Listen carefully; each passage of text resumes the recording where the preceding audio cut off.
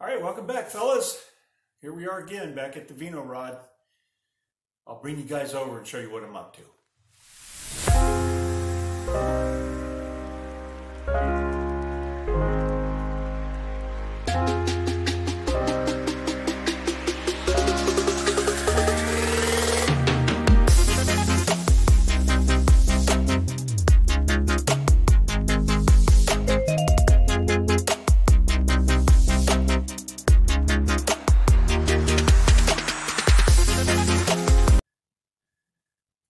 All right, here's some finishing up on the bracing of the steering column, which I do believe the steering column is out of a golf cart, possibly. That's what the guy said that gave it to me.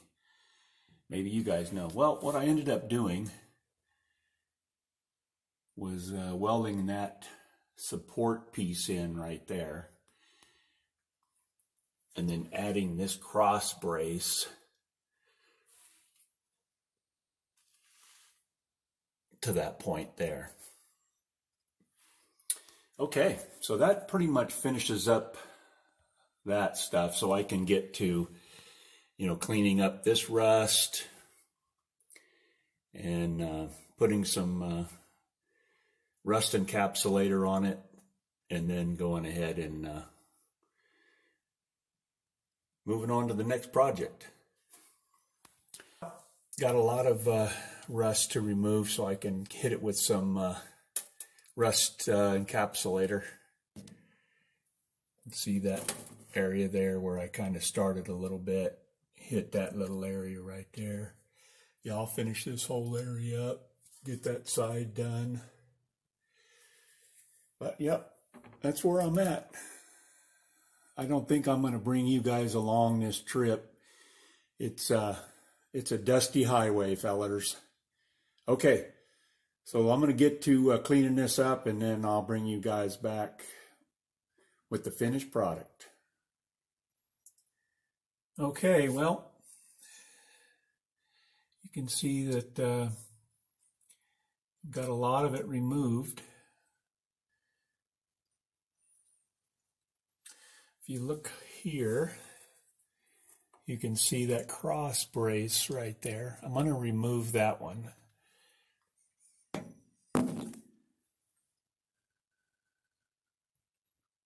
You can see that I've removed that one.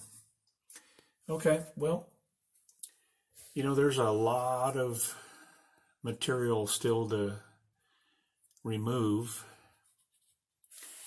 but I'm going to call this one quits for today as far as removing this stuff. I need to get some more material. I've been using this type of disc, which works a lot better than a flap disc.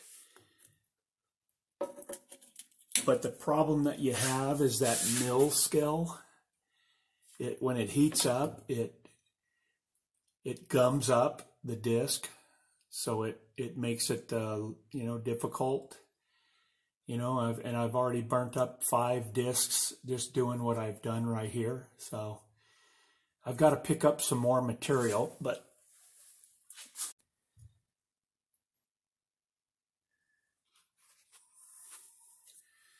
well, this product here,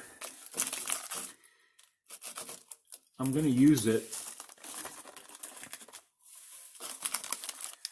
with this applicator here, which adds that hose.